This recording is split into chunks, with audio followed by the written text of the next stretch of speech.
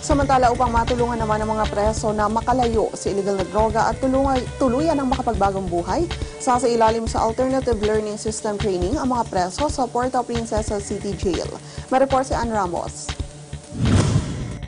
Kasabay ng itinakdang schedule para sa Alternative Learning System Examinations para sa taong 2019 sa Luzon nito lamang linggo,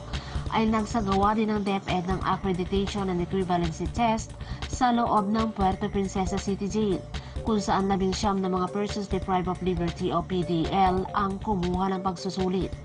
2 examiner o proctor ang ipinadala ng DepEd sa piitan sa pangunguna ni Ginoong Pacifico Sabuya Jr. at Andro Magay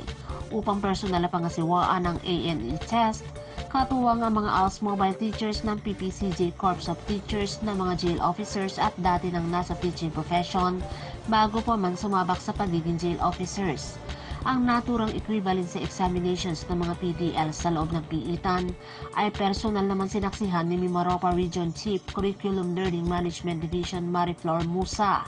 na nagsagawa ng inspeksyon sa jail facility kaugnay sa isinasagawang pagsusulit.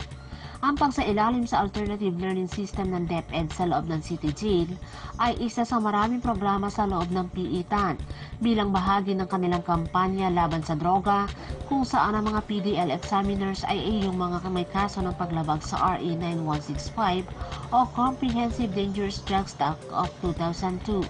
Matatanda ang sa mga nakalipas na buwan ay naiulat na sa Eaglenews na ang Puerto Princesa City Jail ang kauna-unahang drug-free jail facility sa 474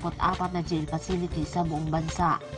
Sa sama-samang pagtutulungan ng pamunuan ng Puerto Princesa City Jail, komunidad at mga stakeholders na nagmamalasakit sa kapakanan ng mga PDL sa lungsod ng Puerto Princesa, ay tuloy-tuloy na naipagkakaloob sa kanila ang mga programang malaking tulong para sa kanilang pagbabagong buhay.